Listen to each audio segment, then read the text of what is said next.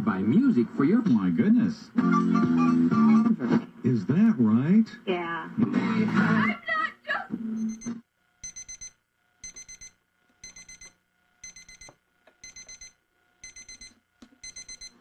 I don't know. Things just didn't seem right that first day. It's like things was missing. Buy a home today. They're right for a 30-year...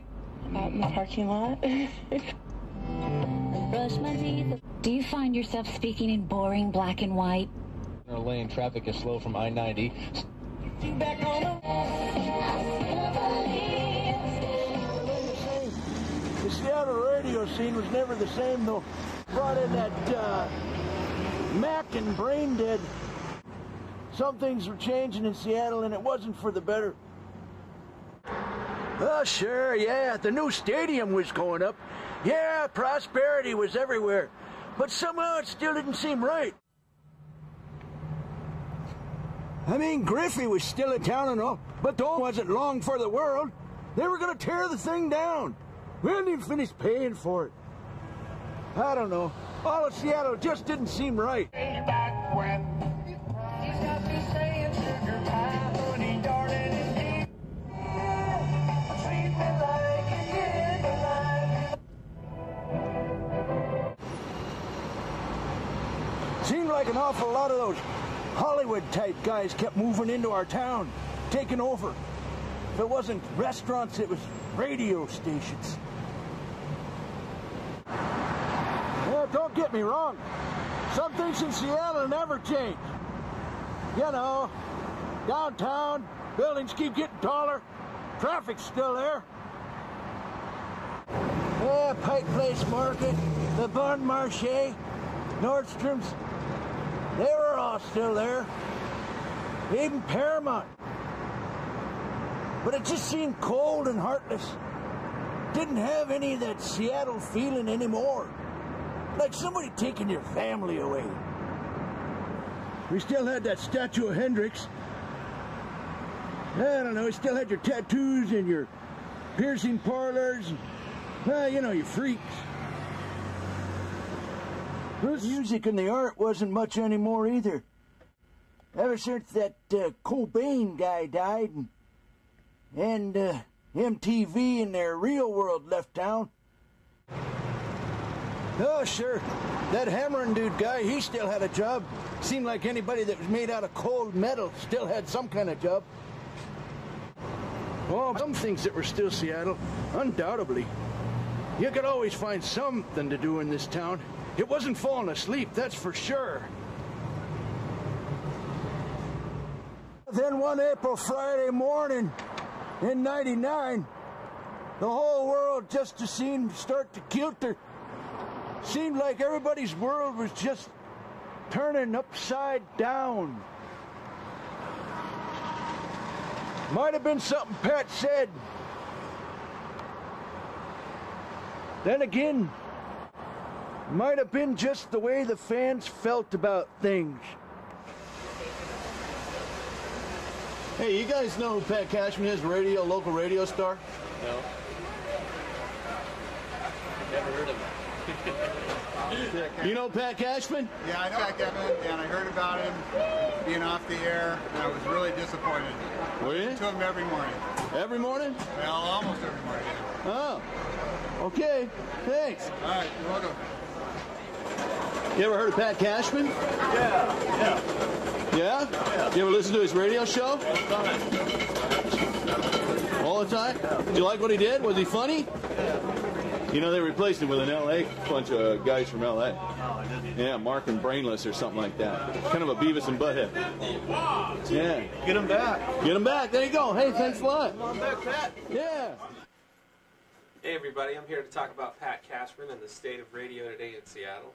My name is Tom McGurk, and I'm sometimes co-host of the Pat Cashman Show with my good friend Ken Boynton. And I guess I'm out of a job now, thanks to Entercom, because in their great wiseness, they've decided to yet again import some people from California to help us to get through our morning commute, which I'm sure they understand, being what, only about 1,500 miles away. I'm sure they're pretty clued into what's going on. So I guess the state of radio today in Seattle is pretty much that there is no Seattle radio, other than listening to people outside of Seattle being broadcast in here. And I personally think that sucks. Sucks! Ooh. And even my dog Kirby agrees that... come here, Kirby. Get over here. Kirby says that the other show isn't fit for dogs. She hates it. So, and I'm absolutely incensed at Entercom for taking Pat Cashman off the air, because they took away a good $600 a year in income from me, number one, and I have nowhere to sing my stupid songs anymore, and I can't tune in the morning and hear anything besides someone talking about somebody else's underpants. For God's sakes. Gosh darn it. Excuse me, Tom, we have a slut line call on line 1. I don't know what else to say. Gosh darn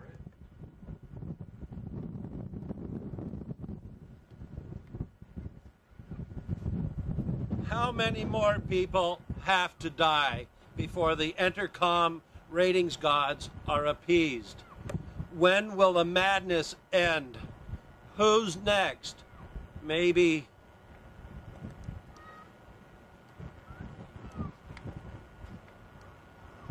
you be the judge.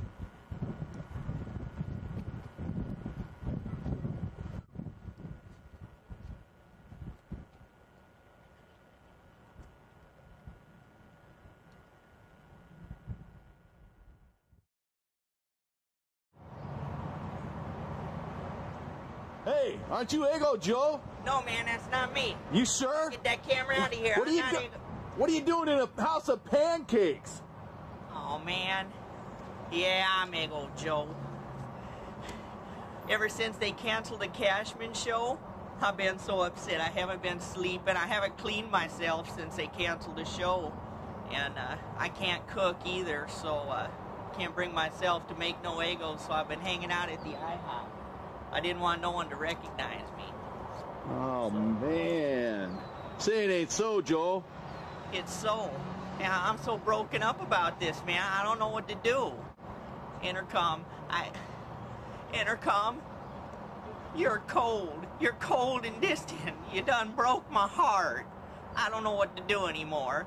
I wrote a recipe, and this recipe has to do with what Intercom did to old Ego Joe, taking away my livelihood and whatnot. What you want to do is just a minute. Sure, Joe, sure.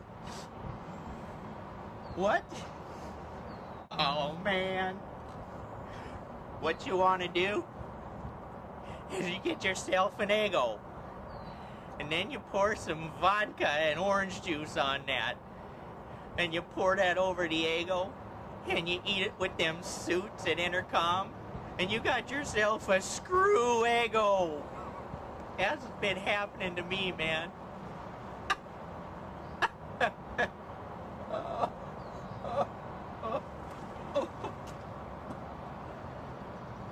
We love you, Pat. Sorry, man.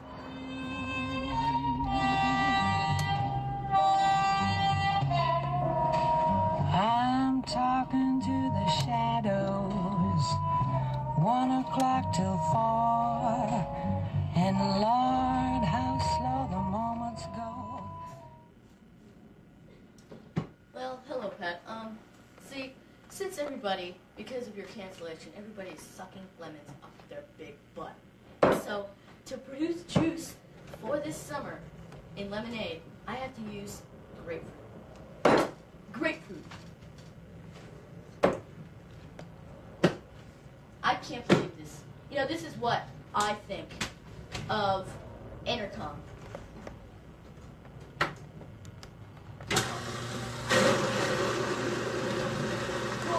Right there!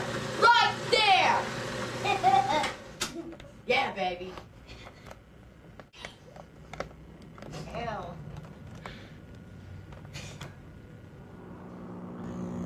Hi, I'm Nate Jones. I used to be producer at The Buzz. I'm speaking very loudly today about my new student trash removal service. And oh, I have a telephone call. Hello, the Buzz? No, I'm sorry. I mean, this is the trash removal service. I'm a student. Speak slowly and loudly. No, we don't handle anything having to do with programming on the Buzz. Sorry. Better check my voicemail. It's a call from Marion. With a brown liquid hits bottom and my stomach churns at the first morning activity. With grunts and sighs and half-opened eyes, I make it to the desk where I write. And it's littered with toothbrush and beer bottles and tapes and all the other things I did last night. The fog starts to burn off, and I don't mean outside. I start to collect my thinking, and something way deep down inside makes my heart start shrinking. My palms start to sweat, my hands start to jitter, and a dull war begins at the fiber of my being and rips through the molecules of my countenance all the way to my hair. And I steal a glance at the radio, and I know there's nothing on since the Cashman show left the air. The last saw my thoughts about the Cashman Crisis 99, I gotta go.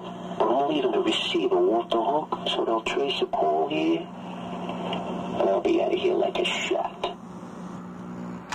Well, that was Marion. We miss you guys. Thanks, Pat, Lisa, and Dustin.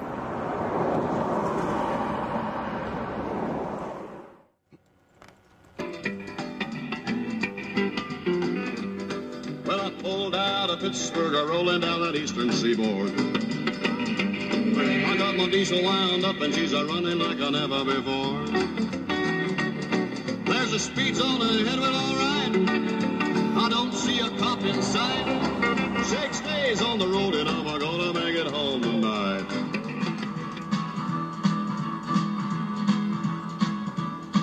I got a cute little gal in every eastern town from Boston to St. Louis. There's something that I don't even know, but I'm looking forward to, 'cause I like my women everywhere I go. So roll on, big wheels, don't you roll so slow. Well, good evening to you. My name is Miss Dudley, and for the last 4 years, I have lived in this lovely home here. I have grown quite fond of it, I must tell you. One thing I've had a chance to do as I listen to Pat Cashman's morning show is play some of my most fantastic, dazzling discoveries. One thing I loved about that show is they had the best taste in music, and they enjoyed some of the same wonderful music I loved. For example here, we have Leonard Nimoy, Mr. Sparks, music from outer space. Now, what other radio station in Seattle where could you hear this kind of fine music? Here we have more Leonard Nimoy, Telly Savalas, one of my favorites. Then there's this classic, I've Never Been to Me, by Charlene. Now, I never quite knew what that was about, but I think it is a profound song, and they played that too on the morning show. Then we've got Mrs. Miller. I love Mrs. Miller's music, but I gotta tell you, fine folks, my favorite beyond all is the music of my brother, Dave Dudley. Now, Dave Dudley, he had several record albums out, and he just has the most fantastic music you could ever hope to have. And those fine folks welcomed his music with open arms. I even bought myself a couple of CDs that I play as regularly as I can, and I have the coveted Dave Dudley Rod Sovine box set. I want to let those fine folks know just how much fun I had having the chance to play the fine music, getting a chance to know them, and I just want to thank them kindly.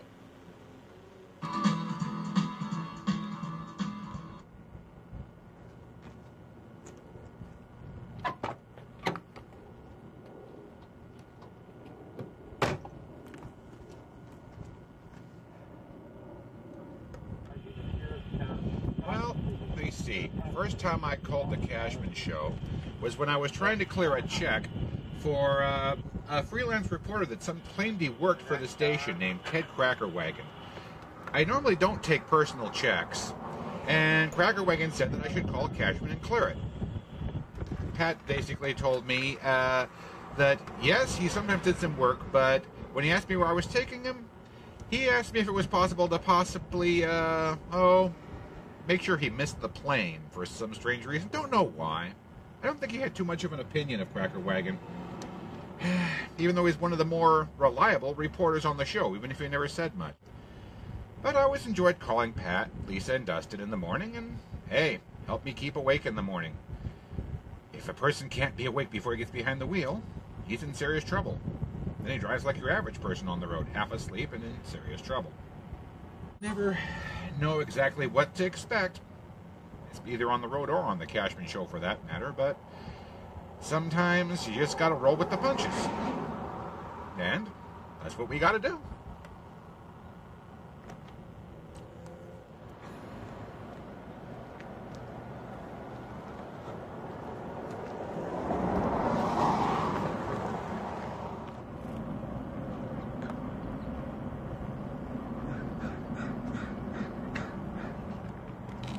Make any sense at all. I don't know where anybody is.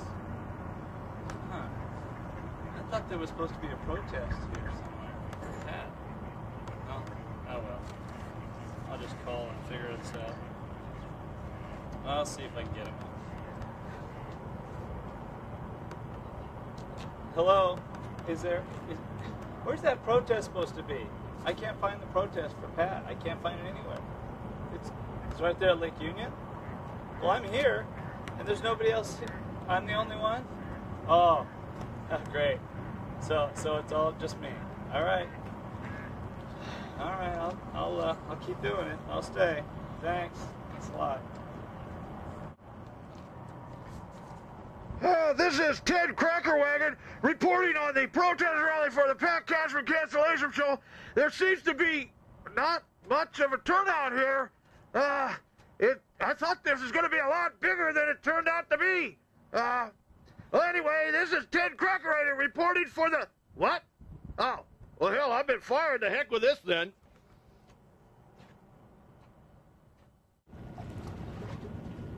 Yeah, that's right. I'm Professor Fred, or I was Professor Fred. Since the show's been canceled, I've got some free time, and I'm kind of in between jobs right now for Hollywood. I'm definitely up for some big parts. Revenge of the Vampire Vixens from Venus 2. I'm up for Teenage Cat Girls in Heat 3, and I Spit on Your Grave again. So things are happening in my life. I got a little free time. Like, do you have any money?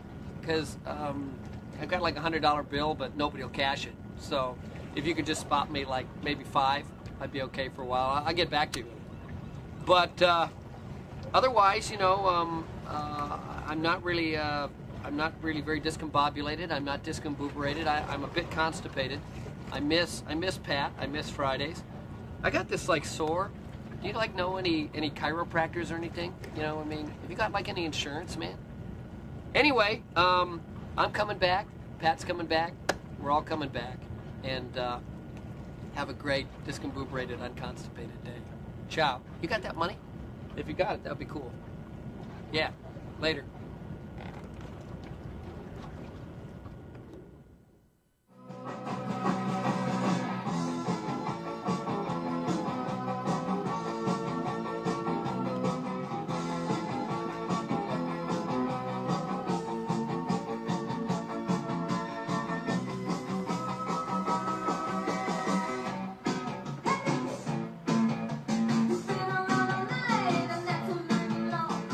I love you, a bushel and a peck, a bushel and a peck, and a hug around the neck, a hug around the neck, and a barrel and a heap, a barrel and a heap, and I'm talking in my sleep about you, about you.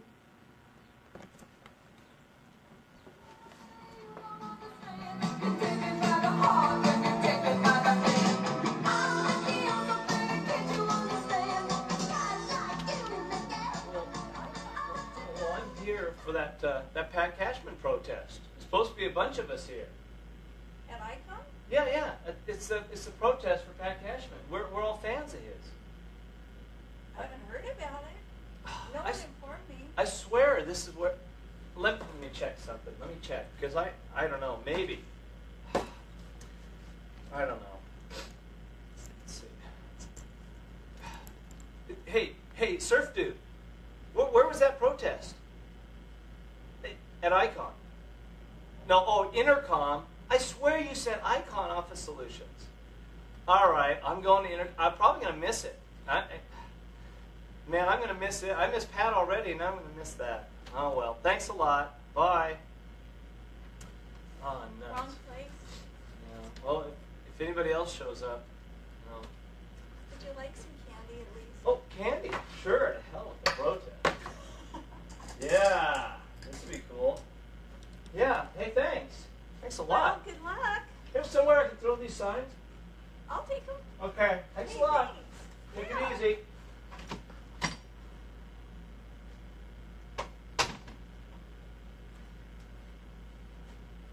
Sorry to keep you holding. Jeez, you won't believe this guy. He just came in thinking that there's a protest here.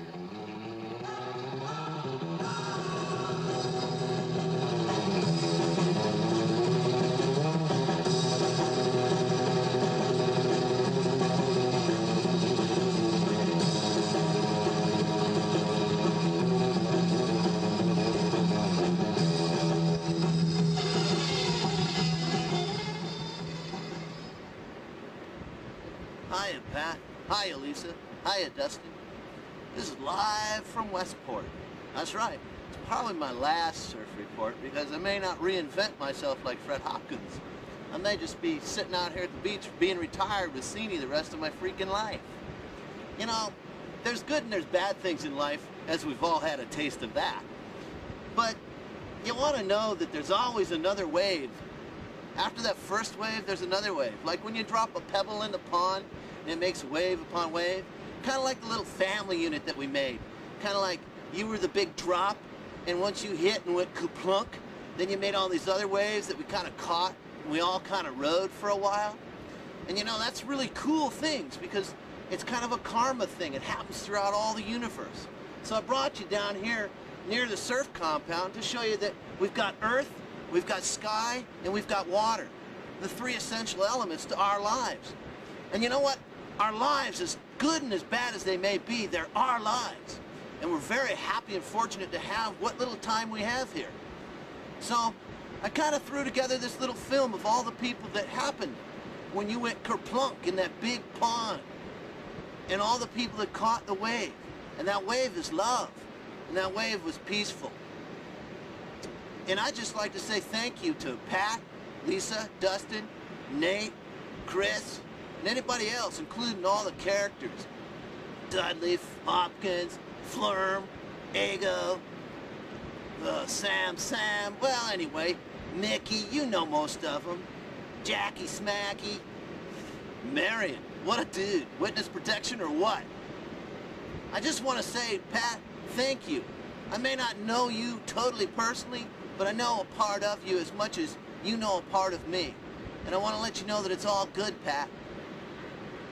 Peace, Pat, and love to you, to Lisa, to Dustin, to everybody that made this great wave, this great ride possible. It's totally cool, man.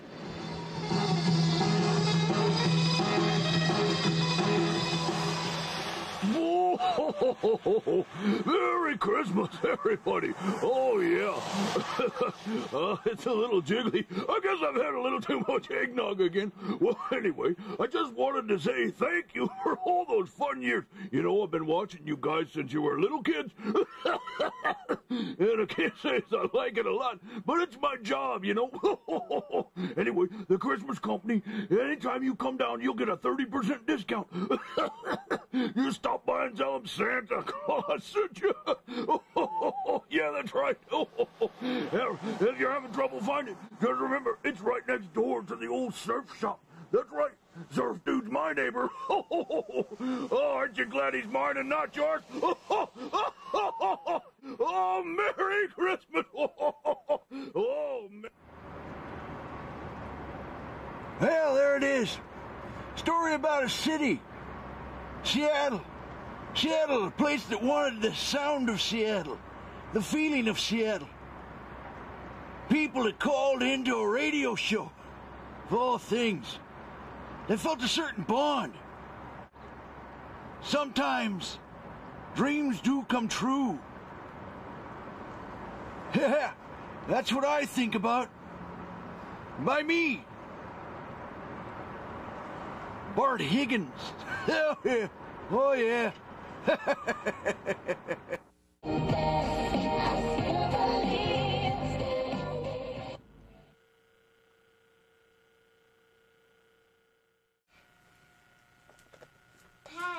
Pat, please come back.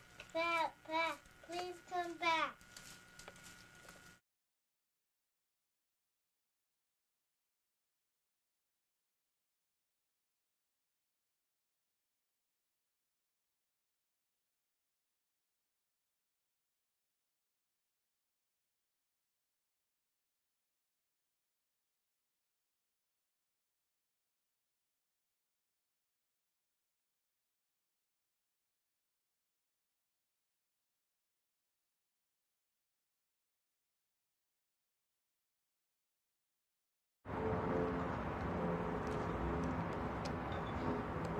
Renton, ahead of the curve, home of the Seattle Sounders, and maybe soon Ken Schramm.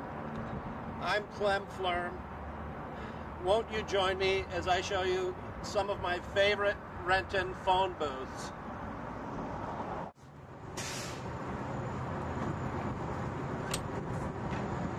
From this phone, I called Pat and told him the top 10 Renton City Council qualifications.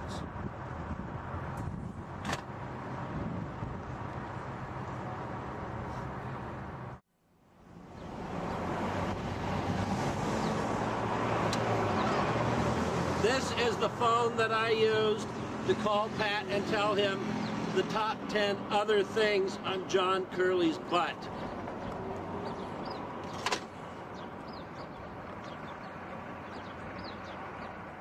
Much. Let's see. One of the more interesting fairs I had regarding Pat was when I got a flag over in Gig Harbor from a cow and a goat. They were sitting on the side of the freeway hitchhiking. I took pity on them, and being as Billy had a checkbook, I was able to figure out where he lived. They stayed over at my place overnight, and I got them back to... And they're very well trained. I'll give them a lot of credit. Of course, they do tend to eat like they're really not quite domesticated. And the goat had this habit of getting up in people's laps, which kind of disturbed my roommates to no end. But what do you expect? They're a cow and a goat, for crying out loud. Keep a poem in your pocket by Bernice Shank. Keep a poem in your pocket and a picture in your head, and you'll never feel lonely at night when you're in bed. Little poem will sing to you, little picture will bring to you, does dreams dance to you at night when you're in bed. The music and the art wasn't much anymore either. Ever since that Cobain guy died and MTV and their Real World left town. Oh, sure. That Hammerin' dude guy, he still had a job. Seemed like anybody that was made out of cold metal still had some kind of job. Oh, some things that were still Seattle, undoubtedly. You could always find something to do in this town. It wasn't falling asleep, that's for sure. Then one April Friday morning in '99, the whole world just seemed to start to kilter. Seemed like everybody's world was just turning upside down. Might have been something Pat said. Then again, might have been just the way the fans felt about things. Hey, you guys know who Pat Cashman is, local radio star? No. Never heard of him. You know Pat Cashman? Yeah, I know Pat Cashman, and I heard about him being off the air, and I was really disappointed. Were you? I listen to him every morning. Every morning? Well, almost every morning. Oh, okay. Thanks. All right, you're welcome. You ever heard of Pat Cashman? Yeah. Yeah? You ever listen to his radio show? All the time? Did you like what he did? Was he funny? You know, they replaced him with an LA bunch of guys from LA. Oh, did he? Yeah, Mark and Brainless or something like that. Kind of a Beavis and Butthead. Yeah. Get him back.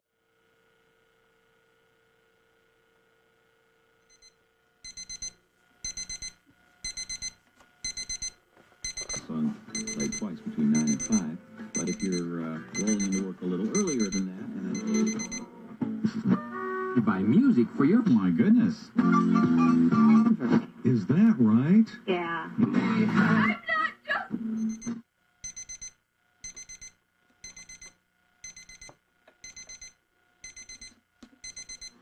I don't know. Things just didn't seem right that first day. It's like things was missing. Buy a home today. The rate for a 30-year out in the parking lot. Brush my teeth. Do you find yourself speaking in boring black and white? Our lane traffic is slow from I-90. A lot of those Hollywood-type guys kept moving into our town, taking over. If it wasn't restaurants, it was radio stations. Yeah, don't get me wrong. Some things in Seattle never change. You know, downtown, buildings keep getting taller, traffic's still there. Yeah, Pike Place Market, the Bon Marché, Nordstrom's, they were all still there. Even Paramount. But it just seemed cold and heartless. Didn't have any of that Seattle feeling anymore. Like somebody taking your family away. We still had that statue of Hendrix. I don't know, we still had your tattoos and your piercing parlors. And, well, you know, you freaks.